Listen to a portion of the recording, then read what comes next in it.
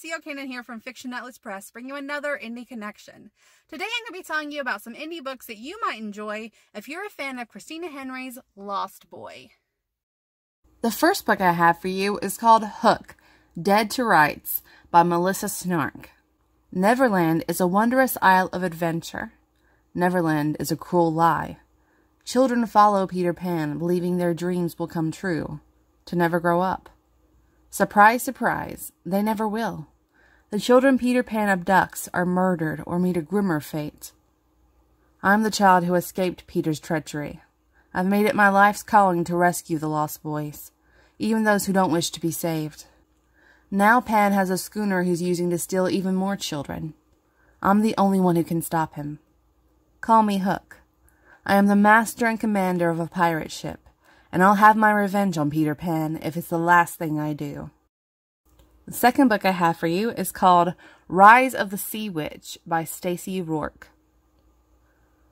Details of the Sea Witch's banishment have been exaggerated. The body count that preempted it was not. Once an illustrious princess, her hands and tentacles were stained with the blood of thousands. No one could comprehend how the hooks of madness dragged her down from her life of privilege. Born Princess Vanessa of Atlantica, the ambitious young royal was one of 2 children born to the great king Poseidon. She and her brother Triton were groomed from birth to rule. Yet only one would ascend the coveted throne. While carefree Triton flits through his training with a cavalier demeanor and beguiling charm, Vanessa's hunger for her father's acceptance drives her to push herself to the limits of magic and combat to become a leader worthy of her people. When war against the humans ravages their once regal kingdom, political sides are chosen. Factions from the 7 seas challenge the existing leadership, pitting Vanessa against her brother in a vicious battle for the crown. Traitors are exposed, dark family secrets revealed, and a once strong sibling bond is strained to its breaking point.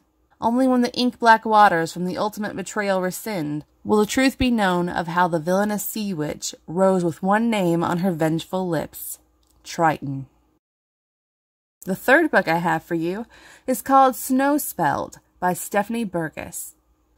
4 months ago, Cassandra Harwood was the first woman magician in England, and she was betrothed to the brilliant, intense love of her life. Now Cassandra is trapped in a snowbound house party deep in the elven dales, surrounded by bickering gentlemen magicians, manipulative lady politicians, her own interfering family members, and, worst of all, her infuriatingly stubborn ex-fiancé, who refuses to understand that she's given him up for his own good. But the greatest danger of all lies outside the manor in the falling snow, where a powerful and malevolent elf lord lurks, and Cassandra lost all of her own magic 4 months ago. To save herself, Cassandra will have to discover exactly what inner powers she still possesses, and risk everything to win a new kind of happiness. And the last book I have for you is called The Witch's Tower by Tamara Grantham. Gothel is a witch. Punished for the actions of her mother, her choice is simple.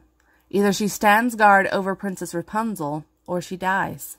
But just because a choice is easy doesn't mean it's pleasant. Protecting Rapunzel means watching as the princess lays trapped in a tower, bedridden by hair that is so long and heavy it's slowly driving her insane.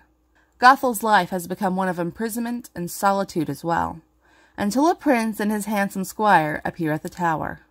Only one object can cut Rapunzel's hair and end the curse, a pair of magical shears, but the shears are guarded by the most terrifying witches in the land, who also happen to be Gothel's aunts. As Gothel and the prince's squire, Raj Talmand, work to form a plan, she finds herself more and more drawn to the mysterious young man from the Outer Lands. Unfortunately, his destiny is far more dangerous than she wants to admit. To save a princess, he must kill the witch who's been forced to guard her. Okay, that's all for me this week. I'll see you next week on the Indie Connection. Bye.